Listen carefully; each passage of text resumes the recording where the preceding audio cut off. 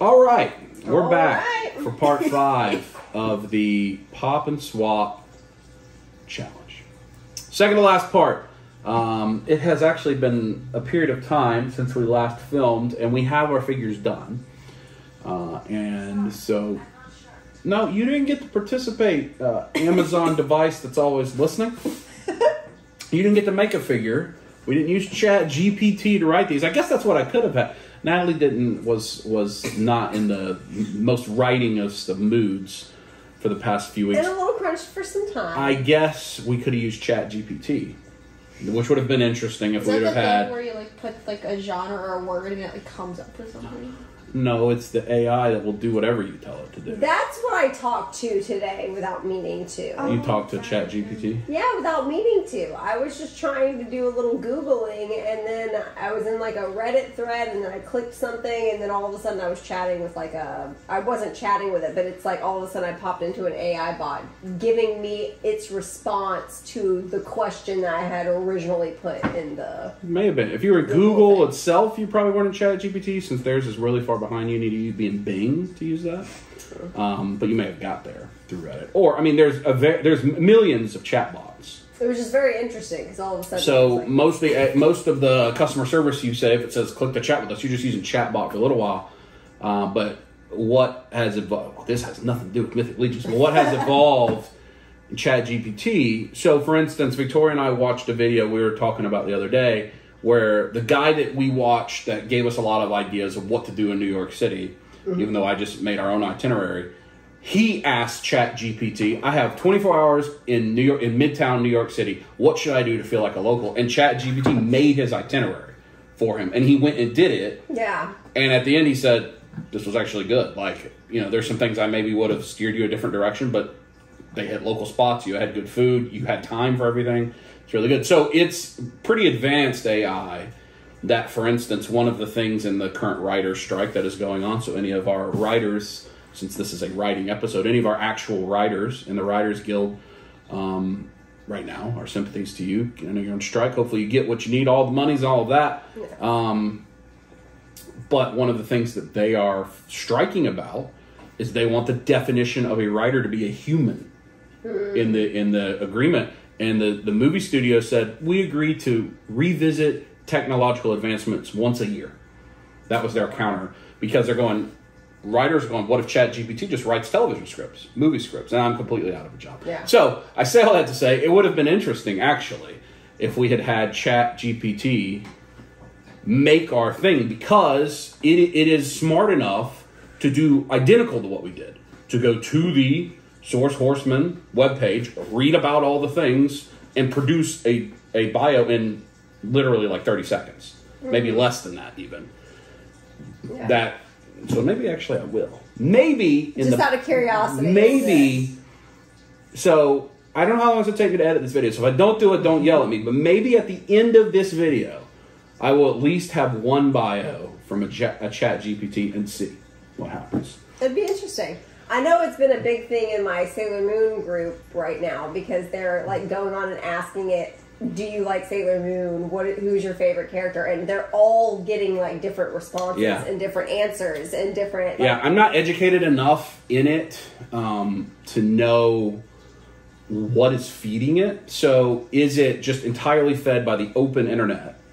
And so it's, in essence, running algorithms to take all of the data that's out there and produce, or is it based on you, like because no matter what you're searching on, that search engine knows a whole lot about you, probably more about you than any human on Earth.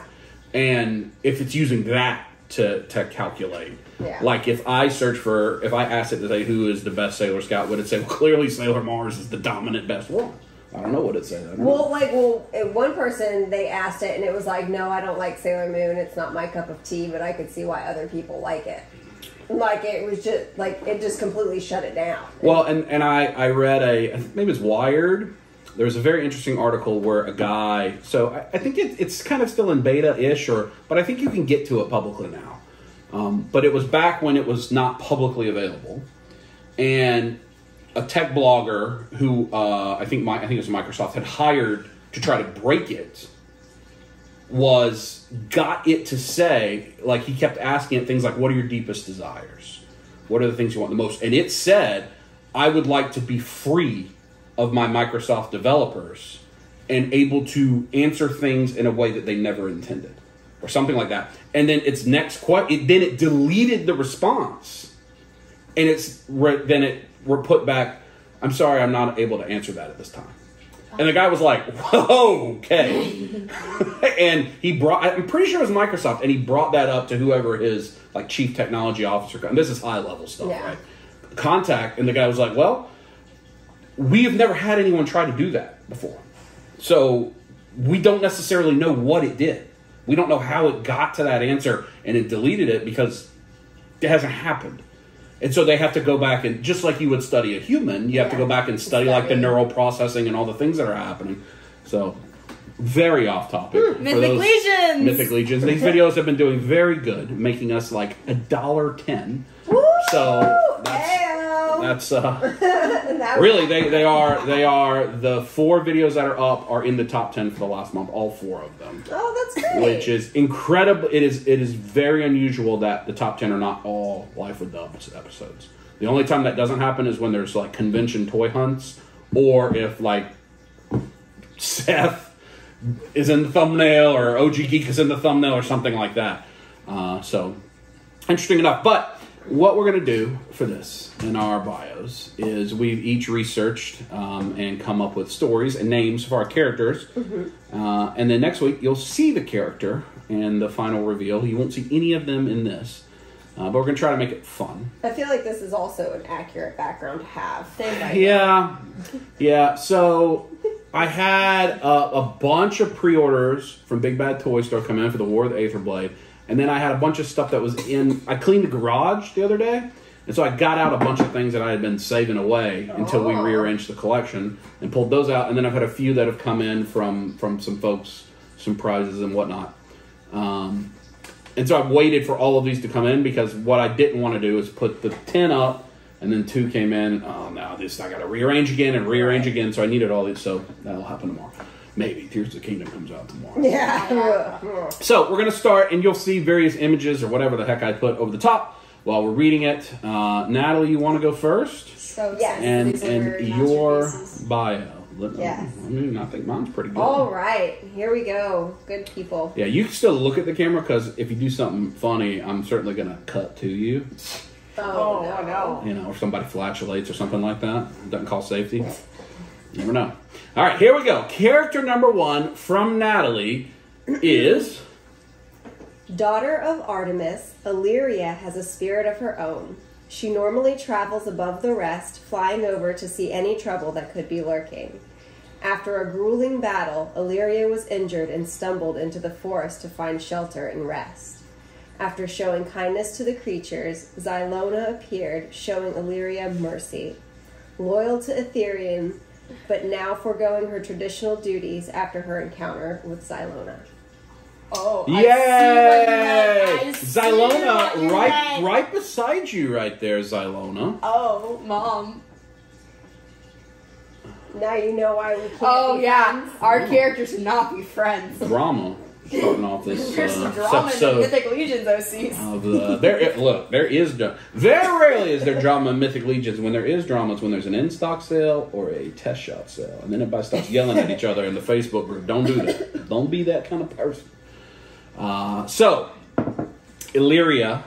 Illyria, you will meet. You will learn more about what she looks like, what her what breed is she? She's a human, right? Yes, well, yes, but she's also part, like, she's got the wings. So she's part human, part half-elf? fairy, part fairy. Is Artemis fairy? Artemis is a fairy elf, so yeah. Yes, okay. Yeah, so she's, you know, she doesn't know who her dad is, so that is question mark mystery. Speaking of fairies. What if she was a gift from Xylona? She could be, you never know. Like in various other lores. Yeah, That's she does true. wear like the Xylonian army. The green. Like Xylona. Speaking of fairies, I was on Mythic Conversations with Jeremy as you were watching this 2 weeks ago. And one of the things I asked him about was, are the horsemen considering going deeper into the fantasy realm with smaller stature characters? So they have dwarves, they have goblins, but I want halflings, hobbits, and fairies, which both they could probably do almost using parts that they already have. And he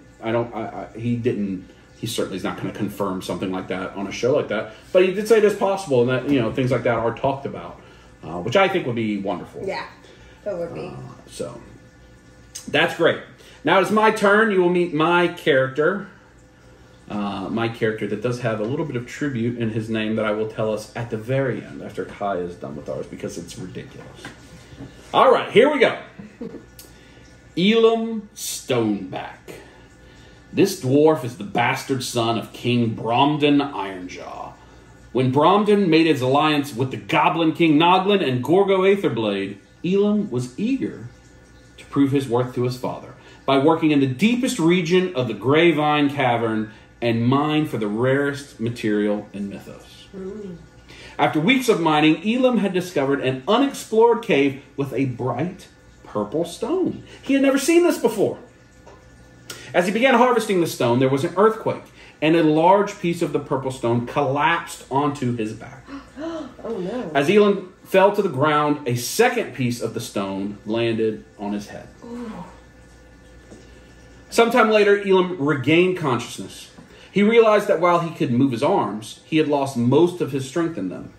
His back was in great pain, but his head appeared to be uninjured.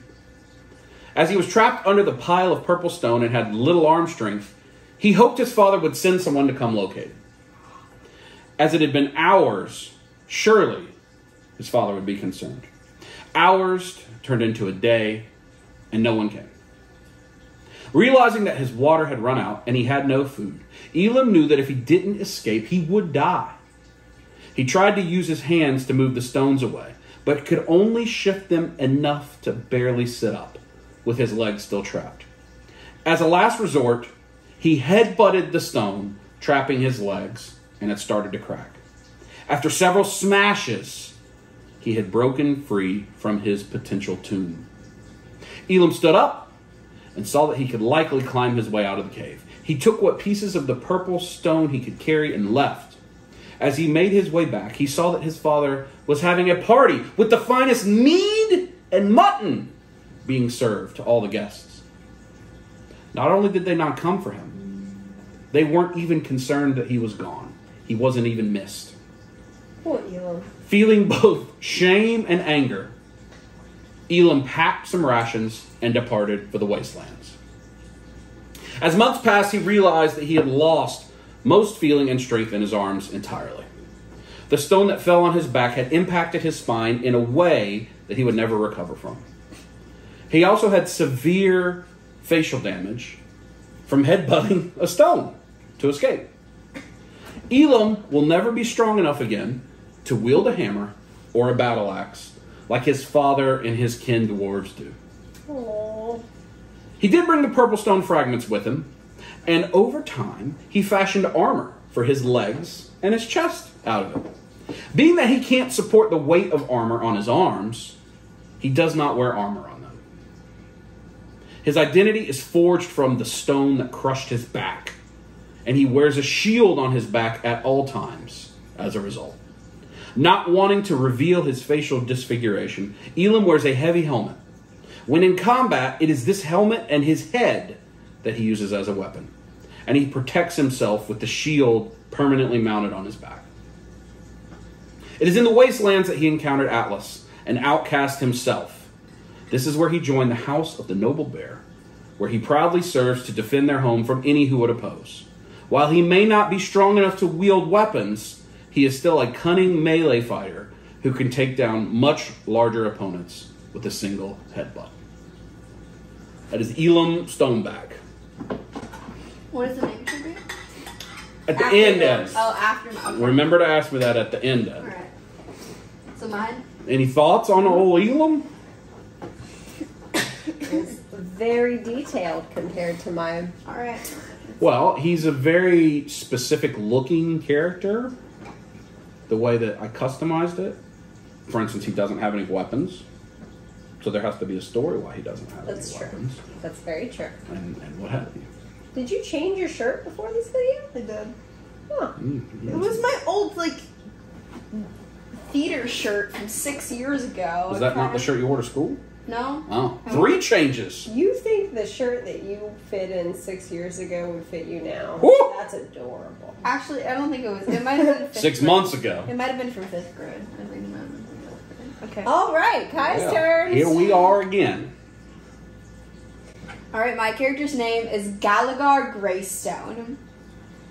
Galagar Greystone was born into Xylona's flock and grew up learning sorcery in order to one day become a mage, great enough to join the advisors of Artemis, your mother.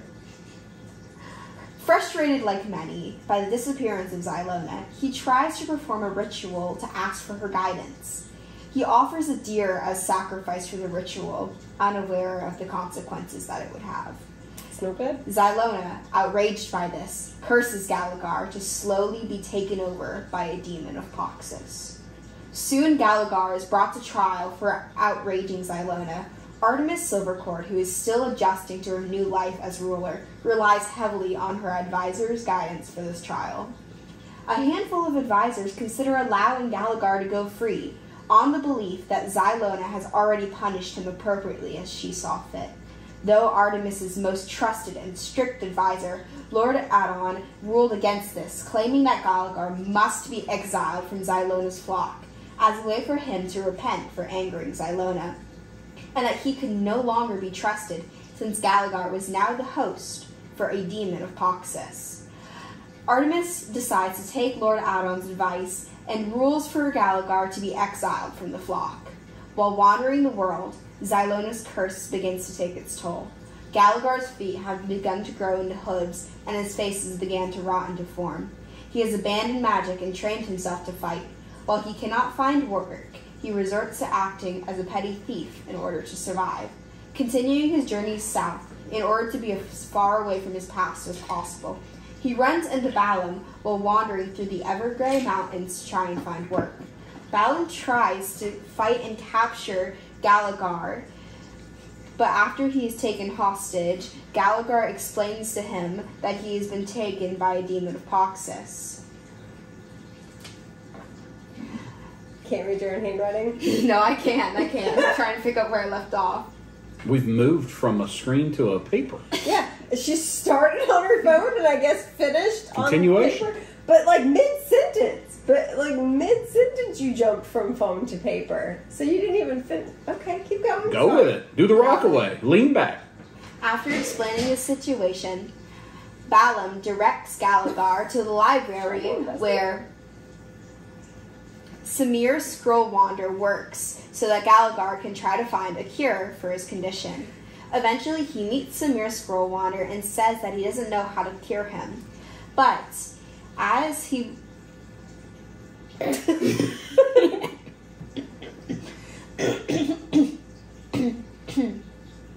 I did teach her how to read, guys. I did. But as Samir researches to try and find out how to dispel his demon, Galagar is allowed to join the convocation. You have to go back to the screen now? She is. She's going back and forth between the two. That's because I have it for the name of the group. Guys, I'm dying. I'm sorry. This is serious, tragic backstory right now, Long. I'm so sorry. We're doing guys. You know you gotta type all this out into when we post on Facebook for the poll, and you've got actual pencil.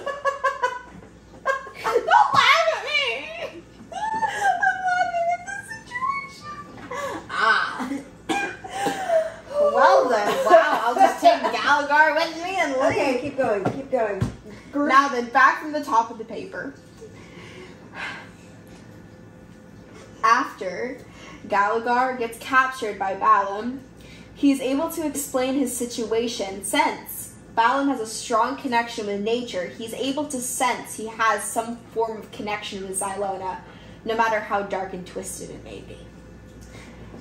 After explaining the situation, Balaam directs Galagar to the library where Samir Scrollwander works so that Galagar can try to find a cure for his condition.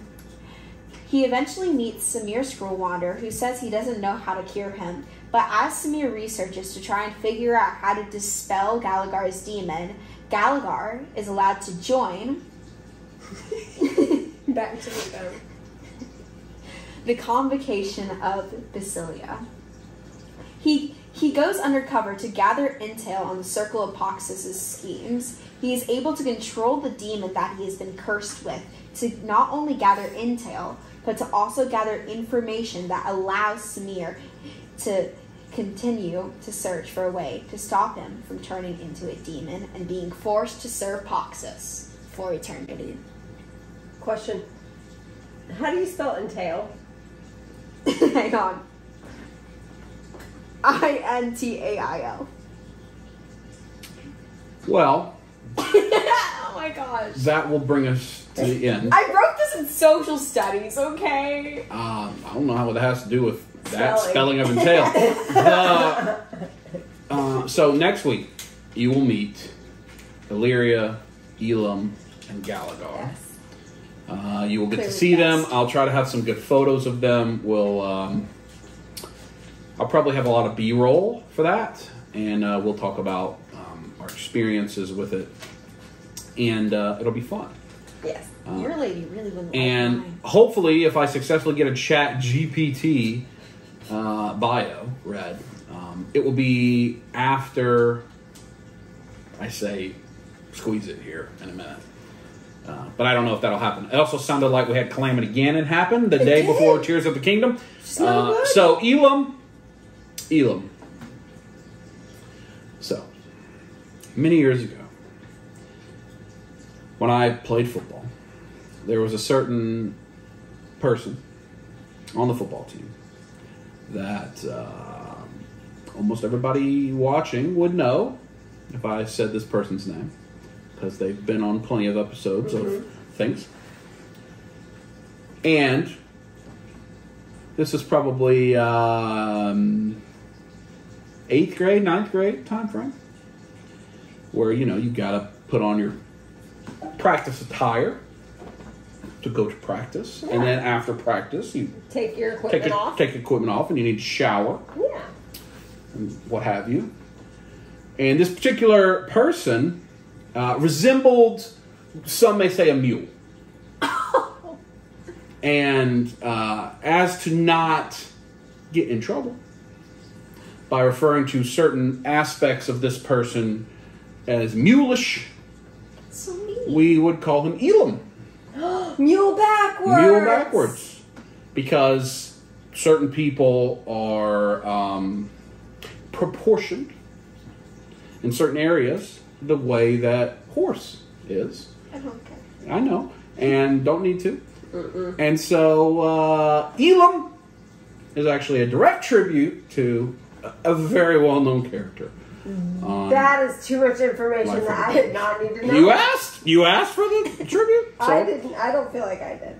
I don't she did. feel like I So there we have it. She doesn't even know what she That's got. good. Doesn't need to. Life of the Dubs. Not Life of the Dubs.